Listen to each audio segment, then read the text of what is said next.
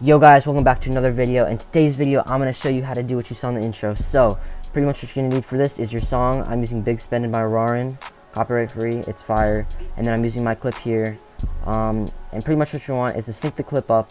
And now what you want to do is cut the clip on the kill, on the beat drop, and have a marker on the beat drop and a point before where you want to start the build up. So I'm starting here because you can kind of hear a riser starts here, so I'm going to start it there, but it's anywhere under a second before is good.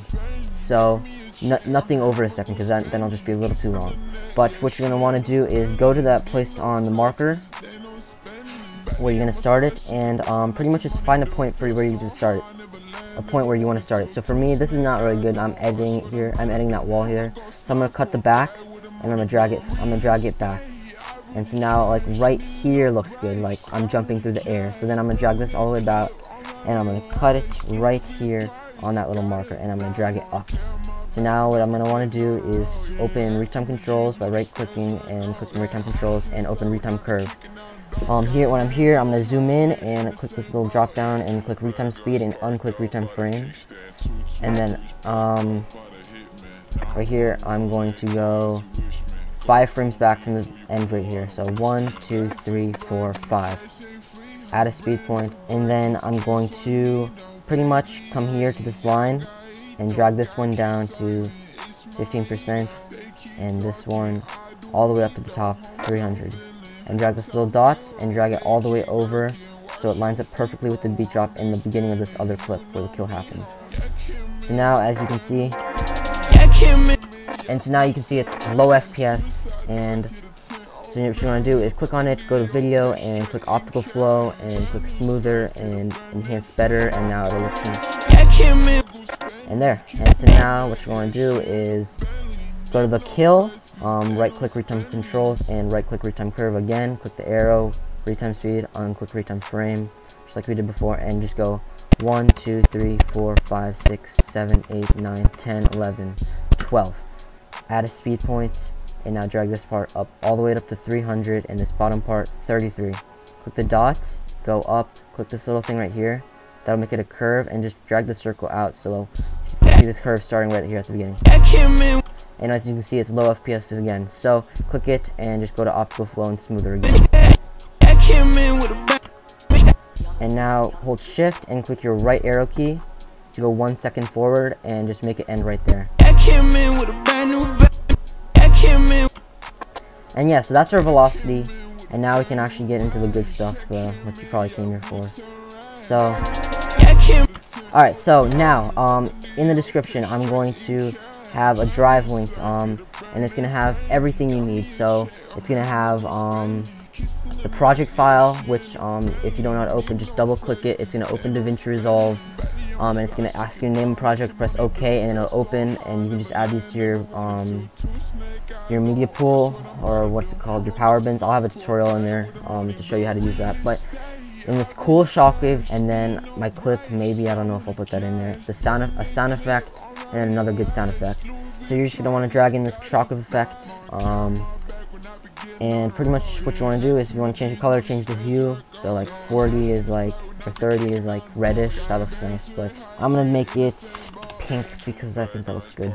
So I'm going to unlink the clip and delete the audio because there is no audio, but I'm going to right click it, change clip speed, and I'm going to reverse speed it and change, and now it's reverse speed. So now what you want to do is open retime curve and retime controls, zoom in, click on this, retime speed, unclick retime frame, you already know, and have this start on that little beat drop, the beginning part you want. So as you can see, it starts off like a black screen, and you can't really see stuff for quite a bit. So like right around here, so 20 frames forward, cut that off.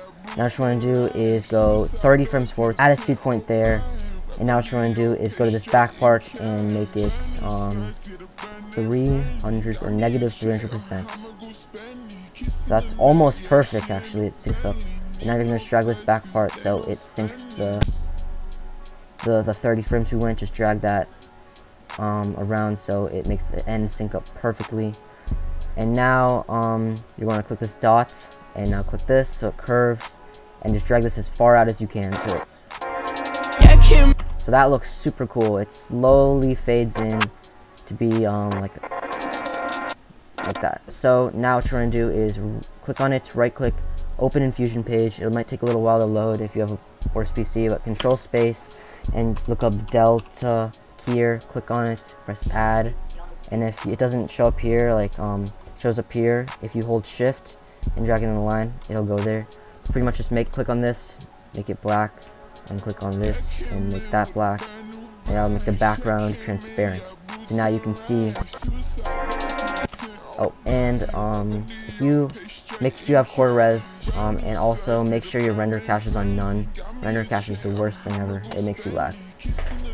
And when you change render cache, it changes your resolution. It makes it look full, but it's not. And it says you're on quarter. Just click it again, and it'll make you go back to worst res. So.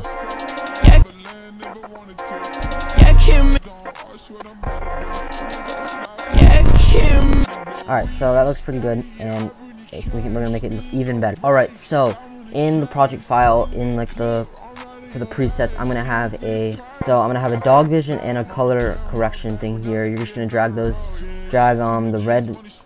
Pretty much what you want to do first is drag the red color correction on, and just so you know, if you drag it from the front, it doesn't work. You have to drag it from the back. And then what you also want to do is drag the dog vision over. The dog vision is a super cool effect that allows you to change the color and make it look a lot better. So if you don't like the color for the dog vision, so for me, my thing is pink, so I'm going to change the color to obviously pink. So I'm going to get something like that, like dark purple. That looks fine. So that looks good. So now also in the dog vision, what you're going to want to do is turn the saturation up to 2. That makes it look super bright, super nice and glowing. And yeah, so now what you want to do is pretty much on the little shockwave thing, go to video and make the zoom 1.25 is good. Alright, so now guys, what you're gonna want to do is have kind of like go into this little this crazy pink looking thing. So what you want to do is go to the project file. I have this hard tilt impact. It's an impact and a beat shake, so I'm gonna use this as a beat shake for this clip. So it's a good impact, beat shake, whatever. And now what you want to do is go to the search bar and search up Gaussian blur, drag that on, and now what you want to do is go to the bottom, click it, keyframe it at 0.5 at the beginning, and go 1, 2, 3, 4, 5, 6, 7, 8, 9, 10, 11, 12. And make it 0, so it just kind of blurs into it. And then you're also going to do is add a radial blur on and keyframe that at 0.6 at the beginning, and go 1, 2, 3, 4, 5, 6, 7, 8, 9, 10, 11, 12, 13, 14, 15 frames, drag it down to 0, so it kind of spins into this cool build-up. Alright, so we're almost done here, so what you want to do now is add these pre-shake, line up the back. So it's just a simple pre-shake. Yeah, and now one of the last things for this build-up is going to be this. So what you want to do is get an adjustment clip, drag it on, split it, cut it over your segment, and now search up vignette. So Vignette. Drag it on, drag the regular Davinci one on. And what you're going to want to do is pretty much at the beginning have just the size at 1. And when you start to see your little circle right here, start the keyframe. So I can start to see it right here, and I'm just going to pretty much, doesn't have to be perfect, but at the very end, pretty much what you just want to do is make the size 0. So it just kind of goes in on the circle. And there you go. It kind of closes in around the circle into the impact, which looks super nice. It doesn't have to be perfect. It's really hard to see. But here, so actually you can start to see my circle right around here. So I'm going to start the keyframe here. And now for the best part, well, not the best part. Now what you're going to want to do is impact stuff. So now you want to drag the hard tilt impact on the kill, and now you're going to want to drag, these are all in the project file by the way, drag the flicker on. These all have keyframes already. And then you're going to drag 0 saturation on kill. This, trust me, this looks really good. Go halfway between, cut it, and make this like that. And that looks super nice. And that's it for the impact effects. That's not much, but that's all there is. And now for these sound effects. So I made this one myself, this God Tempest sound effect, and I didn't make this one, but you just want to drag this in, and you're going to want to find the pump shot. And actually, I think I'm going to leave this into the project file with like this marker where the kill, where the impact part is, because it's probably going to be hard to find. And now I just want to line this marker up with the kill, so, and unmute this. And to top it off, just to make it sound the best it can be, drag in this sound 7. This is a really good sound effect. And extend that, and pretty much just you're going to have this part around there on the kill, and you're going to want to make this quiet because it's a really loud sound effect, so make it -5. And I'm going to go render this out, and yeah, so if you have any questions, comment them down below, and please consider subscribing. We're so close to 5,000 subscribers, and yeah, peace.